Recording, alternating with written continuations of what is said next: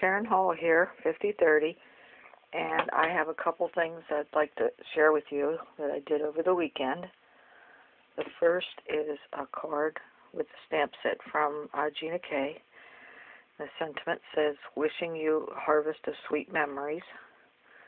I colored the apples and basket with my Copics. I'm not exactly sure what background paper I used, but it's craft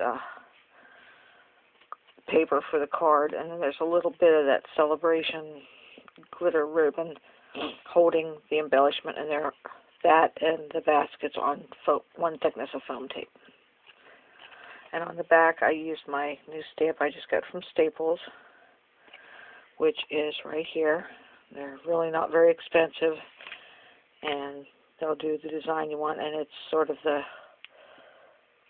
clear polymer. I don't know. It's okay till something better comes along. So there's that card. This one is one of my gorgeous girls, and the background is from Divine. And then it's on the Gina K Luxury cardstock, and it does not show through with the Copics, but it's very difficult to cut with the dies. So I have a couple of little torn places here. I was thinking of maybe putting a flat back pearl there, but I'm not sure. I laced the ribbon through and put some little ribbon flowers on. So there she is. And the third project I did tonight, I had one of those black, they're like a DVD or CD box, and I didn't want the black. So I took paper from Graphic 45. It is the Tropical Travelogue Seaside Holiday paper. I used the green to cover the box all the way around, and then on the opposite side of the green was this picture with escape.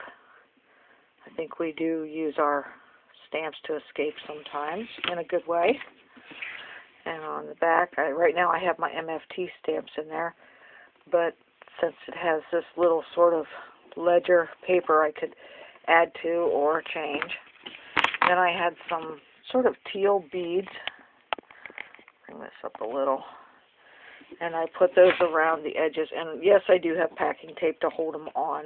I just wanted to get done. And here's the front.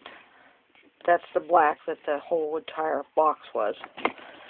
And inside it has a nice pattern. So there's my NFT stamps, which I use these rings to categorize. Like there's winter, there's holidays and spring and summer, and there's some other ones. So those are my stamps in the box. Thank you all for watching. There are some rough edges on this. It's not my better work, but it does look better than the black.